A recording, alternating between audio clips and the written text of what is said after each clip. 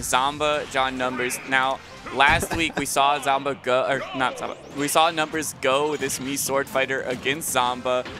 Really just not a fan of Wii Fit Rob. And it actually was pretty close. It was game 3. I respect John Numbers' Mii Sword Fighter a lot. Oh, this is not, sure. he does not pick this character up and be like, I don't like the matchup, let me just, No, he specifically is like, this is exactly why this character does better in a matchup if he picks it. And it's really interesting that he's finally decided to pull that trigger in the Rob matchup. I had known that for a long time. He was basically, he exclusively used this character against Ness. But we'll see how it ends up faring for him. I assume that he didn't actually take it last week when he tried it. But this time around, we'll see if things will have changed at all. Oh, what was that? Does not look like too much change, but yeah, last week it was game 3, and it was definitely pretty close, but Zomba did take it. That being said, I agree with what you're saying. It's not almost like the Mii Sword Fighter's a counter pick. It's like you got to push Numbers to that point. You got to beat Numbers so much to where he's like, yeah, I'm gonna try Mii Sword Fighter now. But it's like usually before he even picks the character up, he has a very distinct game plan with how he's going to use it, and I'm curious to see if we could figure out what that game plan is just from watching him here at the moment. Ooh, well, that's definitely one thing Mii Sword Fighter has over Wii Fit, a reflector like that. Yeah, that reflector's amazing. It's like Mario's cape, but a lot less laggy, and it's probably faster too. It definitely was something that Numbers utilized a ton last week. Staying in like a mid-range setting and using that cape means that Rob cannot stop you with projectiles, but rather has to like go in with a jump or with a grounded approach. Yeah, and speaking of jump approaches, that forward air we're seeing from John Numbers is such a fantastic anti-air option. It's a multi-hit move that stays out for forever, and also just nice solid disjoint. But at this point, what use is an anti-air if you can't even get yourself back on the ground? Oh, and that small laser almost doing it. Yeah, this is a really tough spot. 185, and now down 2 stocks. This thing about Mii Sword Fighter is, besides that like tornado confirm, it doesn't end the side B confirms.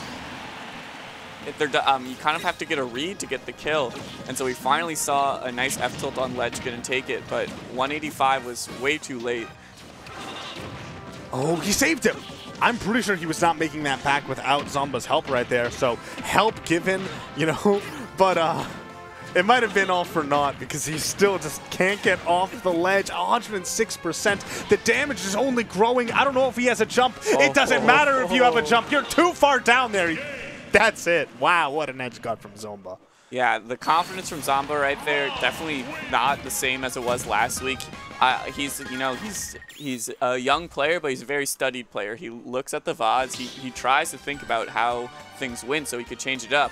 So I would not be surprised if he saw that last week's set and kind of figured out a bit of what Numbers was going to go for. Yeah, I'm not surprised about the Wii Fit Trainer switch. The other thing is that normally when John Numbers picks up the Mii Sword Fighter, he has a very distinct game plan in mind, and it felt like in that game that just couldn't materialize. So it makes sense why, you know, it definitely didn't work. And go back to the Wii Fit, yes, this matchup it stinks. It's very hard for Wii Fit, but you have a game plan that you can work on. It's a difficult one, but John Numbers has made it succeed in the past. Let's see if he can recreate that here. Yeah, going back to how much it stinks, it's really like Wii Fit, Numbers can't play his game against Rob. You know, his game is so like famous of those ledge plays, the like really like stationary gameplay, but Rob just has the tools to totally stop you from being stationary, whether it be the fade back nair, totally invalidating the side beat, or just putting a gyro in Wii Fit space. Yeah, not only that, I've heard John Numbers use the phrase himself that Rob is a zoner that beats other zoners. Between, you know, the use of gyro, the transcendence, the fact that oh man. And look at that, as soon as he's trapped in the corner, he just eats so much damage. A back air finishing it off. John felt like he had a good read on what he needed to do.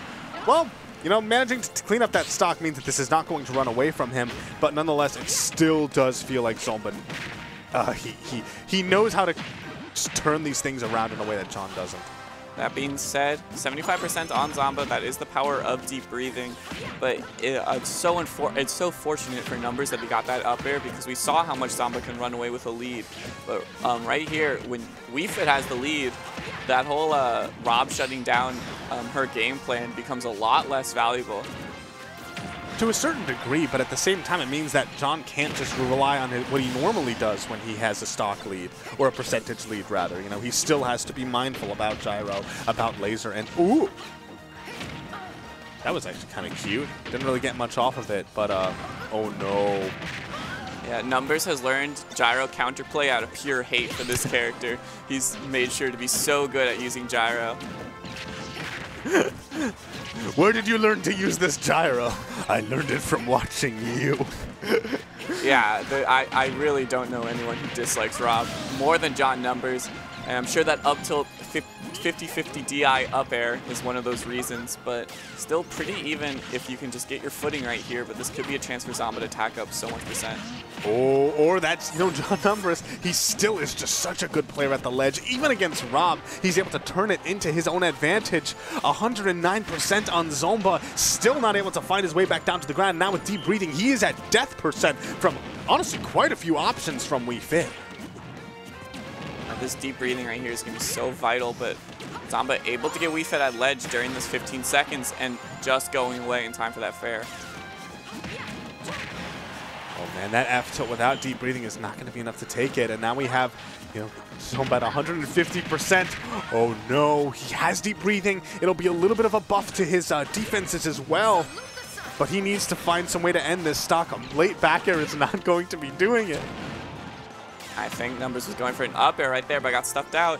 And now this is so terrifying. You can easily lose your stock if you're Zomba, as that was insane how fast Numbers was able to get back on the stage from that F tilt. I do like the fact that you saw the way he forward air, he crossed up, and Zomba knew that he was crossing up with that forward air, which is why he dropped shield. If we can get a nice replay on this, it was a super deep forward air, like super deep. Yeah, so he dropped shield because he knew he needed to turn around to actually punish him. So great just awareness and pressure. The fact that Rob doesn't have a great, you know, way to punish cross-ups, especially if he doesn't have gyro, is something that John is able to exploit, and evening up the game count here. You know, so far, if you think about it, John is currently up 1-0 against Zomba in this matchup. Yeah, which is not the most common sight to see, but can you do it twice is the big question right here, because Zomba, I think, definitely knows what Numbers going to go for now, for sure, but... Oh, I'm not sure if that was... I mean, I trust John Numbers in terms of what his punish game is and what he's looking for, but, I mean, 92% is nothing to scoff at. And right there, Numbers being really aware of how much Rob's like to use that laser, jumping over it. It's going to be so important to avoid that, like, 25% from that. Did you see the weave? He unfortunately landed on stage, which Zomba was ready for that time. But, oh man, couldn't weave past that one. Gorgeous stuff. Zomba finally managing to take the stock on that edge guard. John gonna go way deep for it. I like the fact he stalled with the side B, but Zomba responded by going way higher than John could have ever reached him. Right here, this is, I think, where the match can totally get out of control for John Numbers, and that is one reason why, you know, that's just why Rob's top tier right there. Plain and simple. Listen, that was not changed during the most recent patch, so it is in the game for forever.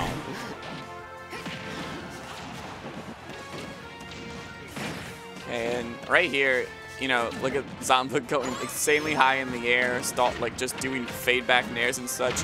Doing a game plan where you're pretty much impenetrable, and when you're up 2 stocks, Numbers would have to only make such like good, consistent reads to make this comeback, and it's just getting worse. Yeah. Oh, and you see panic spot dodges. Those are the sorts of options that Zomba is going to notice them sooner or later, and doesn't even just doesn't. Yeah. Just doesn't. I cannot blame him after that side B.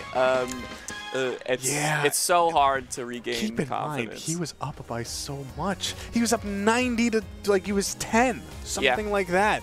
And then with a taking that stock, and then the fact that that side B killed him at 30, was it 30%? Roughly. Yeah. See right here. This is the first stock. Yeah. A really good down air. Extro, you had mentioned how, Zomba can really run away with a stock lead if you don't take it back immediately. I mean, that's what we saw right there. 41%. Well, when did it start? It started at like 30, right? Yeah, it probably nared around like 25, 30. And an air dodge read with the gyro was able to get that deep side B. But what you were saying was absolutely right about that game 3 is Numbers started off doing like a 92% combo or so. But the thing is, actually, that stock, after Numbers did that combo, he didn't get a single hit in. So that's just, I think, showing a difference in ability to keep advantage in this matchup. Rob can hold Wii Fit down and keep her there until the stock's gone, but on the other hand, Wii Fit cannot do that with Rob nearly as much because of that ability to just straight up fly away.